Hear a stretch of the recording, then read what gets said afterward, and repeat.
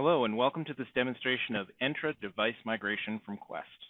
When you first log in, you'll be taken to the Entra device migration wizard. The first thing you're going to do is select your source and target environments. Once you've made your selections, click Next.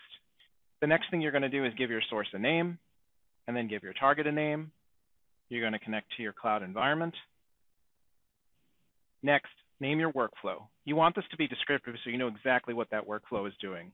In this case, I'm migrating my workstations to Entra, so I'm going to call this Entra Workstation Migration. Next, we're going to upload CSV files for users, groups, and devices. You can find scripts to obtain this information over in the Entra Device User Guide under CSV Import File Scripts.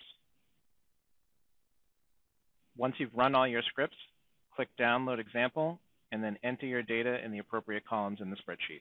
Next, upload your files for users, groups, and computers.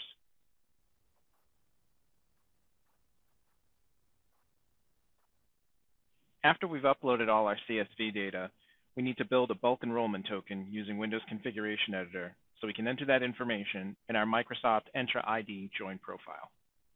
When prompted to do so in the Entra Device Migration Wizard, click Create New Microsoft Entra ID Join Profile. The first thing you're going to do is give your profile a name, and then you're going to tell it the name of the bulk enrollment package file, making sure you have the extension tpkg. You're going to verify it's going to the correct target environment. You have the option of keeping the original device name, or you can change the device name based off of the bulk enrollment token package that we configured previously.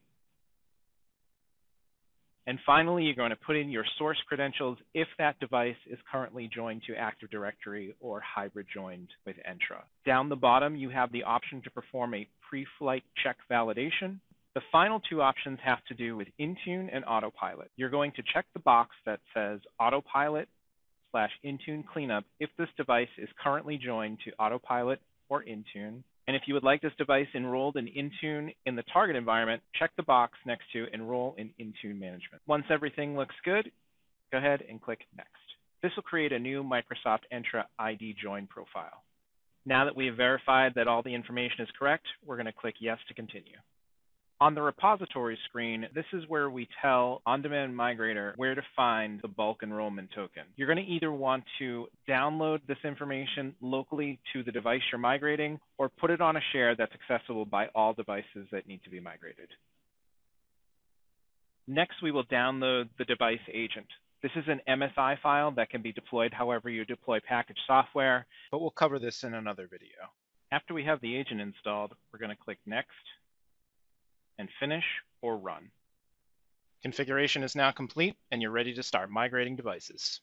This concludes our demonstration on Entra device migration. Thanks for watching, and have a great day.